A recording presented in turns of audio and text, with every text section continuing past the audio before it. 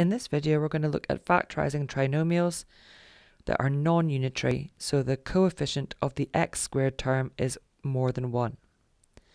So our factorizing checklist, we're going to look for the common factor, difference of two squares, and then factorize our trinomial. Remember to look for the common factor first. So if we were to expand 2x plus 3 upon x plus 5, you can see we would get 2x squared plus 10x plus 3x plus 15, and collecting our like terms we would get 2x squared plus 13x plus 15. And if we were to do the same thing for 2x minus 3 upon x minus 7, you can see we would get 2x squared minus 14x minus 3x plus 21, and 2x squared minus 17x plus 21 when we collect our like terms. Now, you can see that I've put the coefficient of x squared and the constant term in red in both cases, and then the coefficients of our expanded x terms in blue. And if we multiply them together, we get the same number, and this is our magic number. So 2 times 15 is 30, which is the same as 10 times 3, and 2 times 21 is 42, which is the same as negative 14 times negative 3. These are known as our magic numbers, so once we've calculated our magic number, we can work out which factors of that number add together or subtract from each other to give us the x term in the middle. So let's factorize 2x squared plus 5x plus 2. So the first thing we're going to do is we're going to rewrite our expression. So we've got 2x squared plus 5x plus 2. Now we're going to work out our magic number. So we're going to multiply the coefficient of x squared with a constant term, which in this case is 2. So we're doing 2 times 2 equals 4. And then we're looking for factors of 4, and they're both going to be positive because we've got a positive x term and a positive constant term that add together to give us plus 5. And that will be plus 4 and plus 1. So we're going to rewrite our expression, replacing the plus 5x with a plus 4x and a plus 1x. Now we don't need the 1 in front as a coefficient of x, but it sometimes helps when we're factorizing the second half of the expression. So the common factor of 2x squared plus 4x is 2x, and that's upon x plus 2. And then we've got a plus 1, which is the highest common factor of our 1x plus 2. And so our brackets are going to be 2x plus 1 upon x plus 2 as the factorization of 2x squared plus 5x plus 2. Now if we want to factorize 3x squared minus 6x plus 3, it looks like a non-unitary factorization, but we've got a common factor which will now then make it a unitary, which will be much easier to solve. So the highest common factor is 3 of 3x squared minus 6x plus 3. And so we're going to take that common factor out to leave us with a unitary factorization of trinomials. So it's 3 upon x squared minus 2x plus 1. Now we're going to factorize that trinomial, and you can see that we've got a negative x term and a positive constant term. That means that both of our brackets are going to be subtraction brackets. And we need to work out factors of 1 that will subtract from each other so that they're both negative to give us negative 2, and the only option is negative 1 and negative 1. Multiplying them gives us a positive 1, and subtracting them gives us negative 2. So bring down the 3, and we've got x squared, and we're going to replace the minus 2x with negative 1x minus 1x, and then we're going to remember to add on the 1.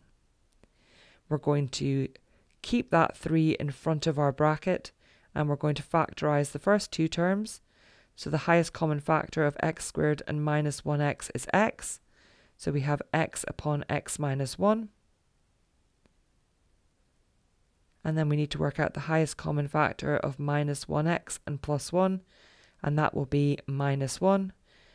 And our bracket will be the repeated x minus 1 bracket, because minus 1 times x is minus 1x, and minus 1 times minus 1 is positive 1. So our final factorising of this expression is 3 upon x minus 1 upon x minus 1, and we can use our rules of indices to tidy that up and give us 3 upon x minus 1 all squared. Now in this example we want to factorise 3x squared plus 13x minus 10. So there's no common factor, it's not a difference of two squares, it's a factorisation of trinomials. So we need to work out what our magic number is. And we work that out by multiplying the coefficient of x squared by the constant term, remembering to include the sign in front of the constant term. So it's going to be 3 multiplied by negative 10. And 3 times negative 10 is going to give us negative 30. So we're going to have one positive and one negative bracket. It's a positive x term in the middle, so therefore the bigger factor is going to be positive.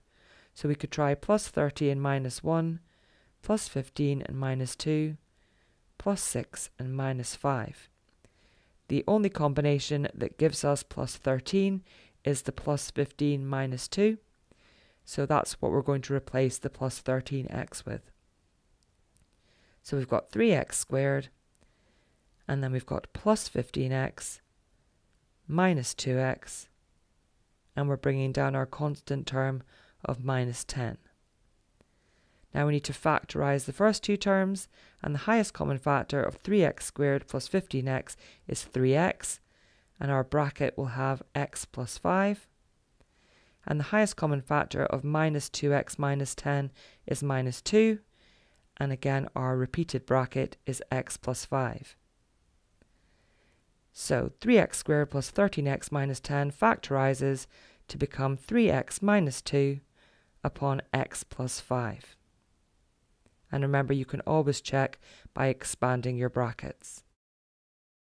Now in our final example, we want to factorise 6x squared plus x take away 12. So referring to our checklist, we're looking for a common factor and a difference of two squares.